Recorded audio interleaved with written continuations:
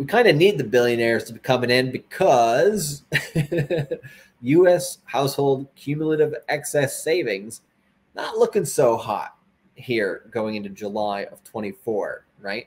So the cumulative savings, I think this was in billions, right? Was 1.86 billion here at the top in 21, and it's gone, right? Pretty sad chart, to be honest.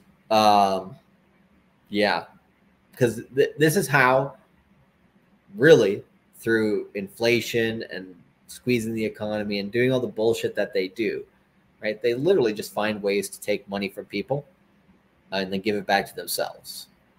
So not great, right? But so Murad from Must Stop Murad here says, why large-scale prolonged altcoin season is not coming anytime soon in one chart?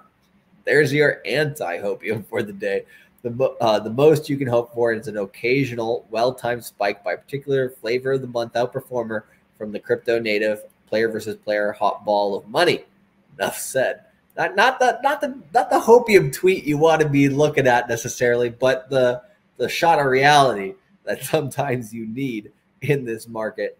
Again, not great, but I have actually noticed this as well, just in different analytics that I've seen throughout this bull market.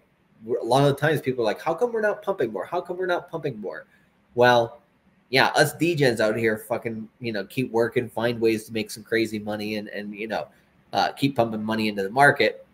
But a lot of the normies out there aren't quite ready for that yet, it looks like, especially, if they're hurting out here. So not great, but important to note. And if you are, not in this camp where you don't have your, where you do have excess savings, you do have accumulated money in assets, that you can hold for a long time and that will outperform the market and all those types of things, and consider yourself lucky, right? You're not poor. Congratulations, right?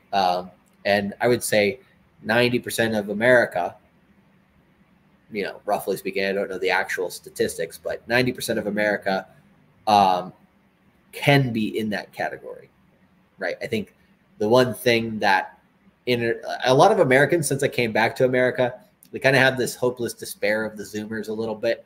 And it's kind of interesting to me because I do still think, the American dream is possible. You just have to work harder to find it. And compared to most countries in the world, Americans probably have it off better than most places. So even though this is the case and it is not looking great, and the U.S. does kind of screw its own economy in different ways plenty of times, if you're not in that category, if you still have excess savings and you're doing well, then, you should feel pretty good about it.